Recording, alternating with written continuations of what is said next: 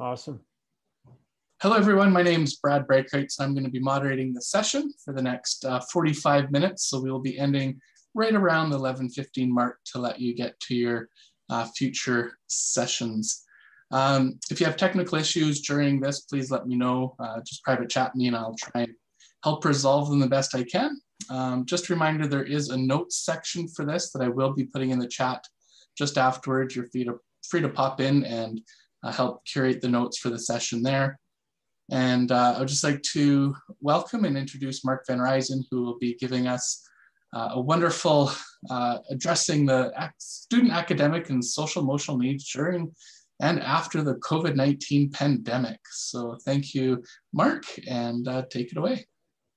Great, thank you. Welcome everyone. I sure appreciate you taking time out of your busy day to come and join us. We're going to try and have a conversation as well as we can, given the limited time that we have and the limited opportunities we have to get to know one another. That's always one of my favorite things to do. But given the fact that we only have 45 minutes, we're probably going to jump right into it here. As much as I reluctantly would advocate for that, I would much rather spend time getting to know everyone. But we will have opportunity for conversation. So I'm at the University of Oregon currently, and I've been doing research on a typical form of small group instruction called peer learning or cooperative learning. And I'm going to be talking about that a bit today and how that can help to address some of the problems that have been brought up by the pandemic. We're only going to be able to touch on some of the high level things today. And so I have additional resources available for folks that would like to get in touch with me afterwards. So I put my email address here on this page for folks that would like to get in touch with me later, and I'm happy to work with yourself or with staff that you're aware of or school leaders, whatever, to make use of some of these ideas and these techniques. So let's jump right into it. Let's see if I can make this work. I come from a school of thought that learning is very social, and I think there's a lot of evidence to back that up. A lot of what happens in the classroom is based upon the quality of the relationships that are there, and the positive social connection that a teacher is able to establish with their students and the students are able to establish with one another creates a phenomenon called inducibility. And I'm sure that you've seen this, folks who have worked with kids or who are parents.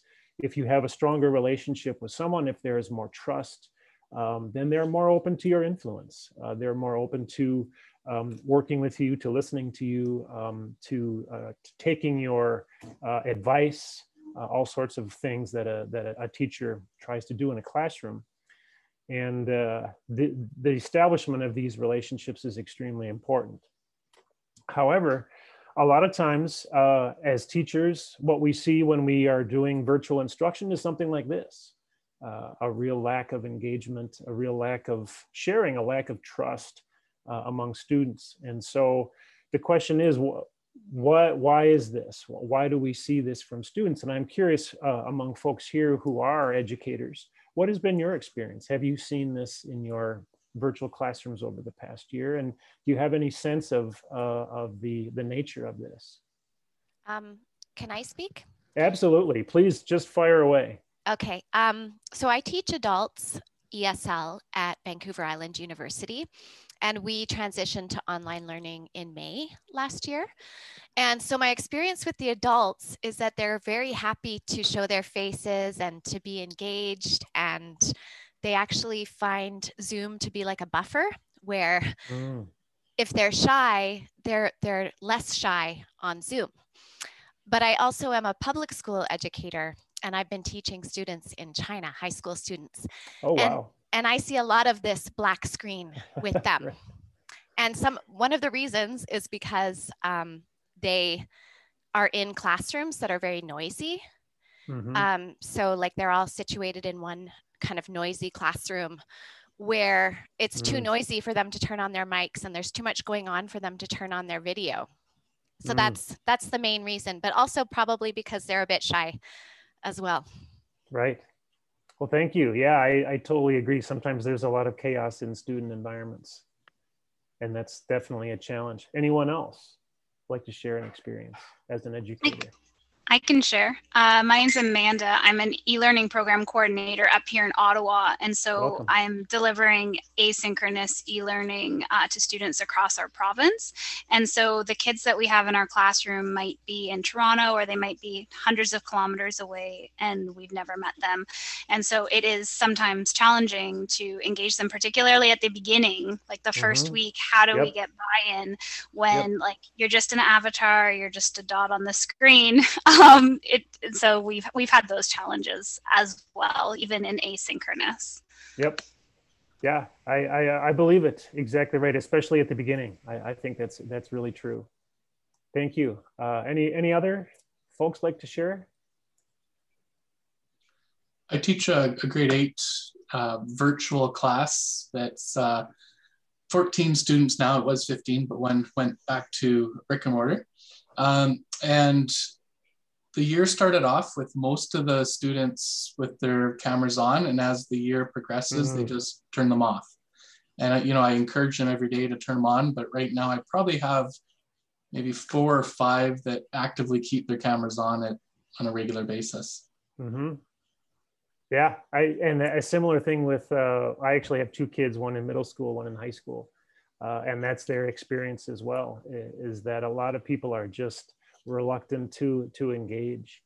And that begs the question, as we are social beings, we're hungering for social engagement. Why would someone shy away from that? Well, I think as some of the folks here were alluding to, sometimes students don't feel safe. Sometimes they're shy. They don't feel a sense of connection.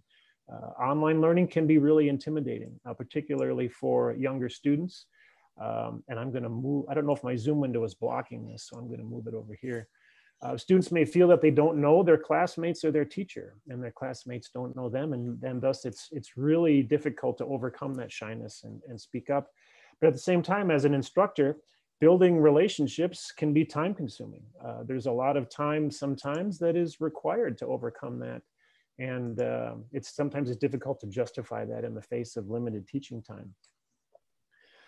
Well, there's some good news when it comes to that exact question. How do we justify spending time on just building relationships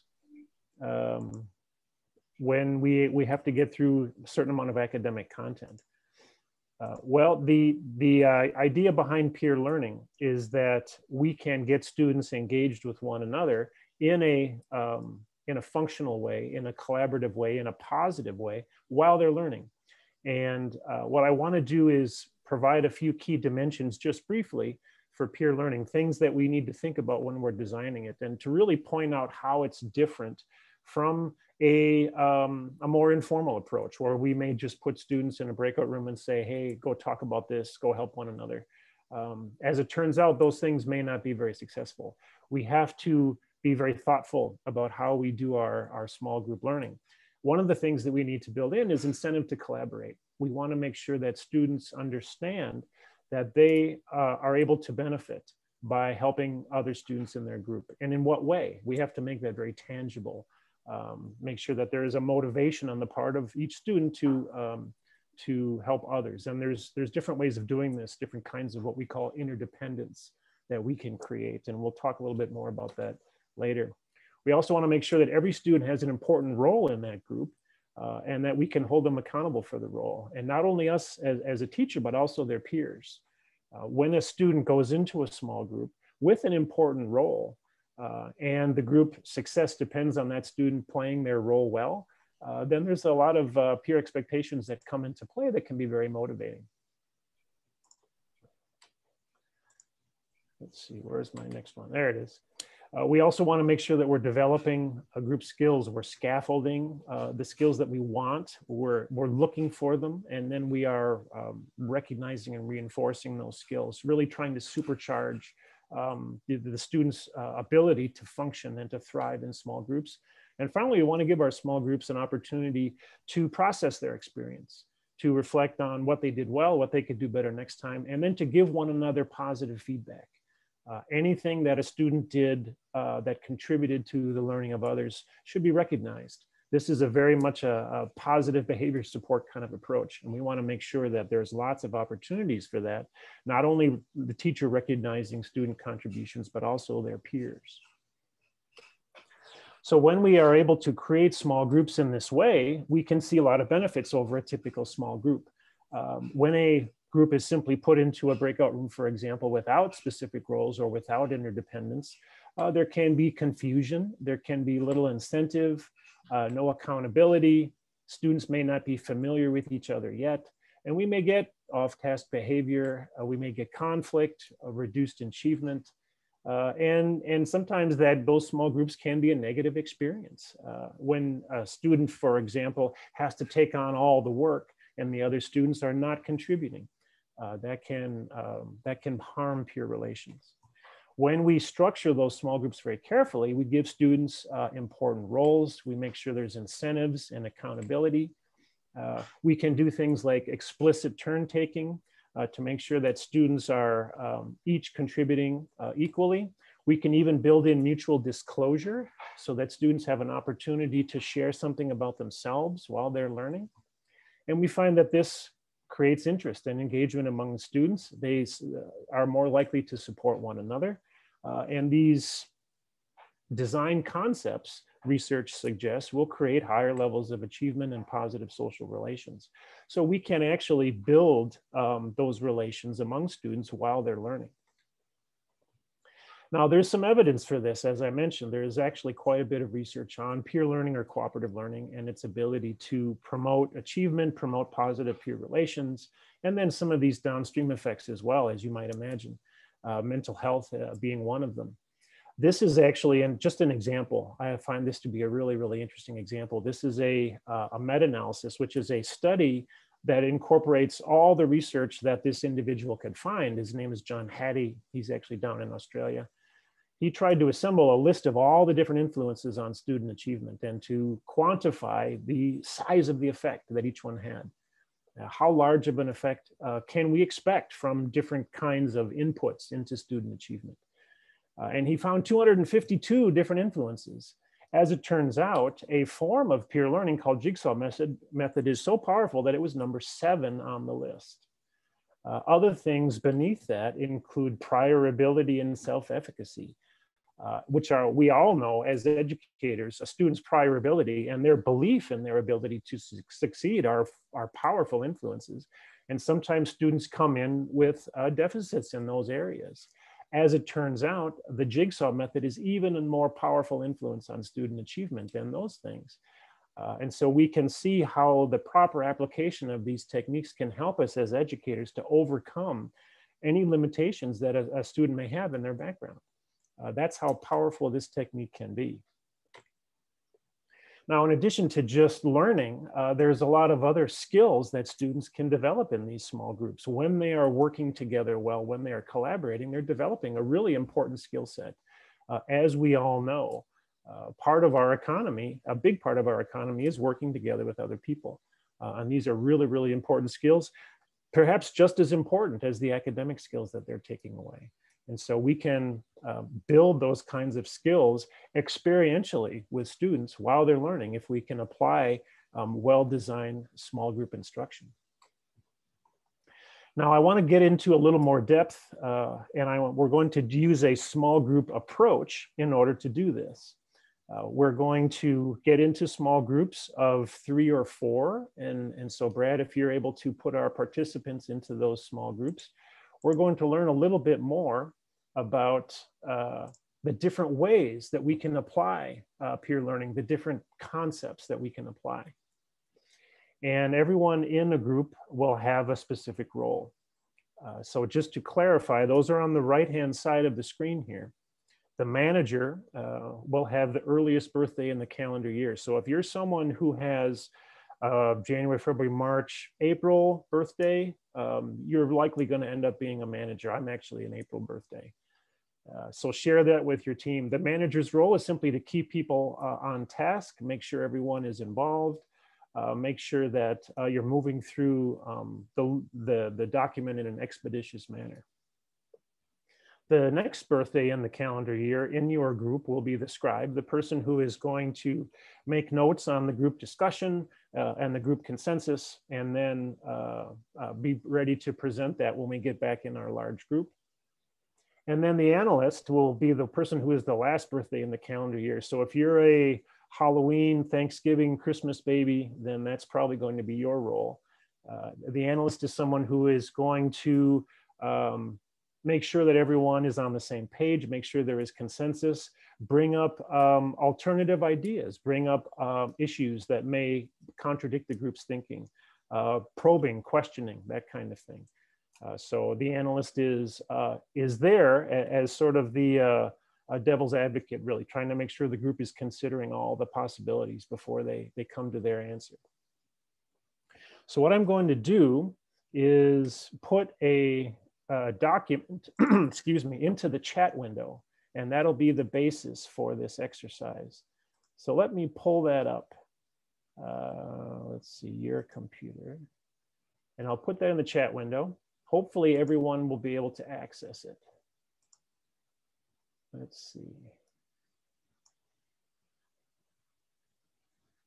It's called Peer Learning Lesson Examples. And if people have trouble getting it out of the chat window, I can certainly email it to you.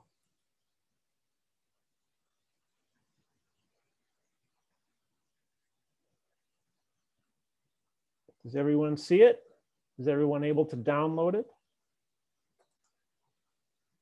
And just to help people remember, I'll take those roles and I will put them into the chat window as well. So when you're ready for me to open the rooms, I will click open. Okay, I'm looking to see if there are any raised hands or any concerned faces that are not able to get access to that document. It has some material for you to read, and you can certainly read it together or you can read it on your own, but then please come together in your small group and start to address the questions that are there, and we'll have 15 minutes. Where did you say the document is? In the chat window. Do you see the chat button on the bottom of your screen? Yeah, but I don't see a document. Okay, well, let me put it in there one more time. Others don't see it either. Oh, there it is. Okay, I put it in a second time. Is there anyone who is yet unable to see it? We're just downloading it now. The second paste worked. Good. It's called Peer Learning Lesson Examples. And I know that there are certain limitations with sharing documents in the chat. If you're using a smartphone, I think, is one of the situations in which that can be a problem. I don't see anybody looking like they're on a smartphone here, though. But it's possible that you may be. And if so, I can email it to you. If you're, I'll put it in one more time. And if it's still not accessible, then simply put your email address in the chat and I can send it to you. Or as somebody suggested, when you get in your small group, you can ask someone to email it to you as well.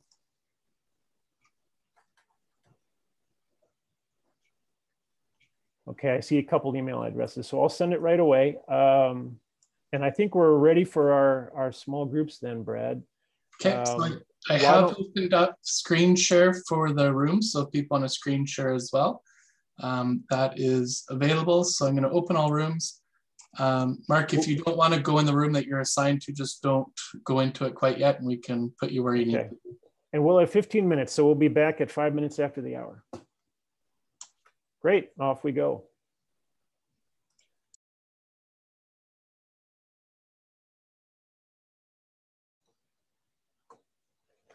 Welcome back, everybody. I apologize for the brief time that we have. There's really so much here to talk about, and I was really enjoying some of the conversations that I was a part of, and I wish we had more time. I really do, but of course, we've promised to get you out of here in 9 minutes.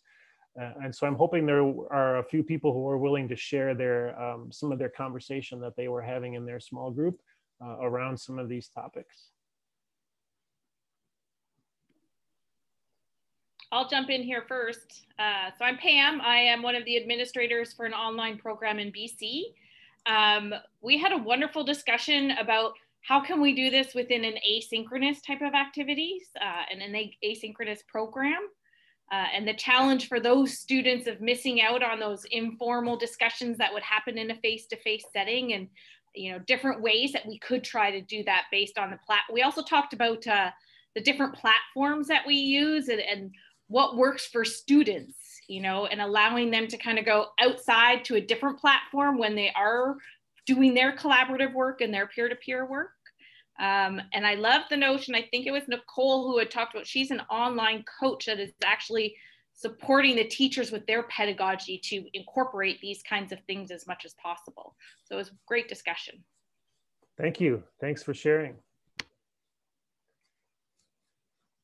It is definitely true that asynchronous makes it challenging to connect. There were lots of great ideas in that conversation about how to potentially overcome that. And I love the idea of the check-in. But I would, being a social psychologist, I would advocate for incorporating more synchronous and getting students interacting while they're learning. Of course, the interaction around fun topics is super valuable as well, but you don't have to stop there. Are there others willing to share in the brief time that we have left?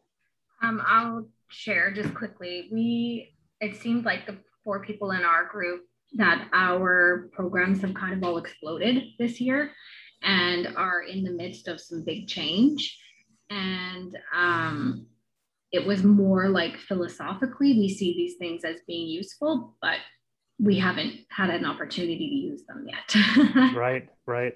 And I think what you'll find, and I don't know if this is a common experience as well, is that trying to do a well-designed peer learning lesson with roles and with accountability and with keeping track of the status of every group and scaffolding social skills and all of this. I mean, that's difficult to do in some of the video conferencing platforms. They haven't really been set up for that. And they really they encourage a more didactic approach, much more so than a student-centered approach. I don't know if anybody has had that experience, would like to jump in, or if folks have other thoughts from their group they'd like to share. I was going to mention too that with this technology, we also have the ability to include parents as part of the community building aspect of it. And I was thinking in terms, we were in our group, I was talking about the whole base group idea. And instead of having just the student be checking in with one another, we can also have parents as either parent students based groups or just even parent based groups, right, on their own, because they're all alone in this process too and feeling very isolated in terms of their knowledge of this type of learning. So yeah, great idea. I love it. A base group that incorporates parents. Fantastic. Obviously there'd be some logistical challenges getting parent schedules, but yeah, I think it's a great idea. Who else would like to share real briefly here before we wrap up? In our group, we talked about the jigsaw technique, and just wanted to look at that one because it was so high up on the list of different possibilities and things like that. And for myself in my role, I'm training teachers a lot of the time. So one of the takeaways for me was, when I'm teaching techniques like this to teachers, to be able to model it and try it out, just kind of drawing on what George said, that you have more credibility if you've actually tried it and you see what works and what doesn't. And sort of building those two concepts together as well. We kind of talked about how one of the drawbacks might be that some children are uncomfortable sharing, and yet sharing, like George said, try to work with them in their comfort zone. And yet sharing and presenting is such an important skill that they need to learn. So, to try to take those two parts and be able to hear where they're at and take them to the next level. Yeah, actually, that's a great point. As educators, we have to balance that. Students may not be comfortable playing a role in a jigsaw and teaching their peers right now. Maybe we can build them up to that, but we definitely don't want to let them opt out or something, because those are incredibly valuable skills. As you said, the idea of reading and synthesizing and organizing and then verbalizing is a whole different level of learning. than simply sitting and listening to a lecture, for example. So I agree, it can be challenging for some students, but we do our best, and we definitely want to advocate for them to take on those kinds of responsibilities. So we're almost out of time. And again, I apologize, this is such a short time frame and there's so many different things that we can get into. I would really love to continue this conversation with people who are interested. And it doesn't have to be right now because I know people are off and running in different places. The third bullet here is really the key. This is a research area that I've been involved in for years. There's lots of different resources and tools that you can use to deliver these kinds of instruction. There's different things that I could provide to you that you could use for teacher education, professional development. There's different examples that I can send you about how these things can be structured. And I'm even working on some technology that is designed from the start to support these kinds of approaches to learning, much more so than something like Zoom, for example. And I'd be happy to share that as well. My email address is on this slide, just markv@uoregon.edu. I can certainly stick around here if people would like to continue the conversation, or simply drop me an email and I'm happy to connect offline some other time and talk about the kinds of things that I could help you with. What are your challenges, and what resources could I provide you to help you advocate for these kinds of practices? Because as we've seen and as people have testified, these practices are incredibly valuable, but they're complicated. And some of the technologies that we use, like Zoom, don't really lend themselves to them. And so there are definitely ways to do that. And as I think it was Sandra was saying, we want to try and model these things as we're training teachers, as we're working with teachers. For example, we want to show them how this can work and how it can result in a better experience for the students. So with that, let me just open the floor for the next minute or two, and if there's any questions or comments or feedback.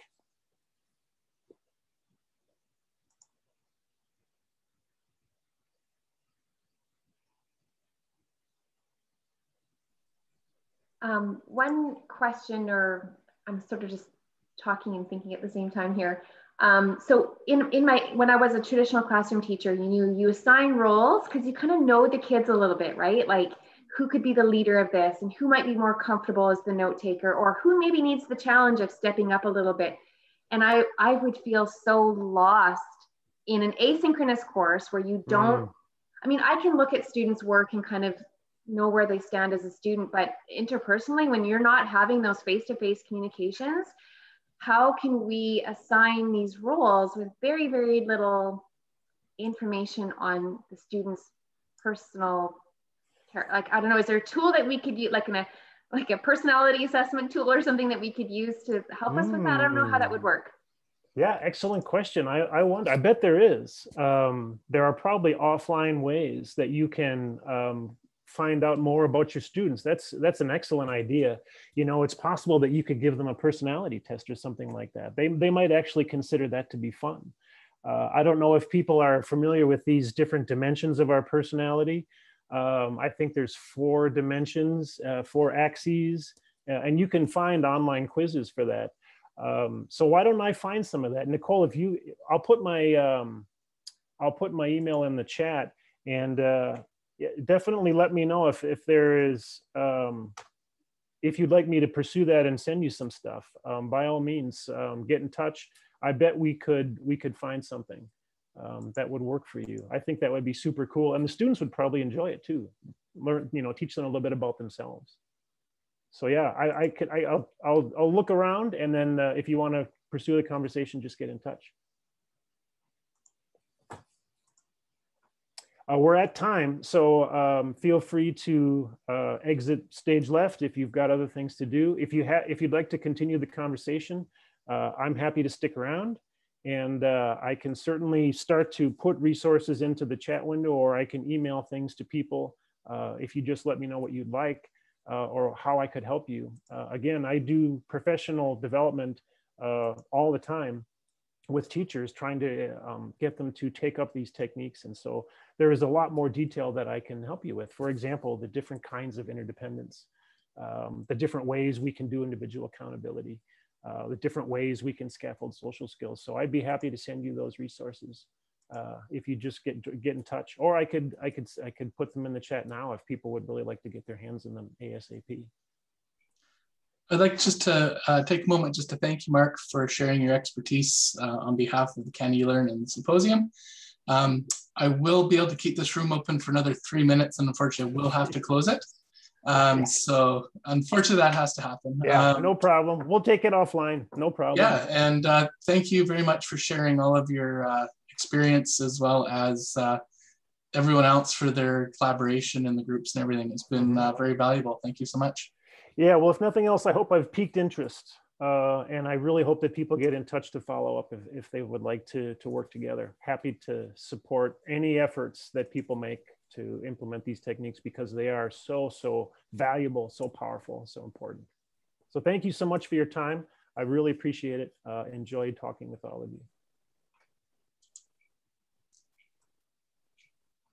If you would like me to get in touch with you, just put your email in the chat before you leave.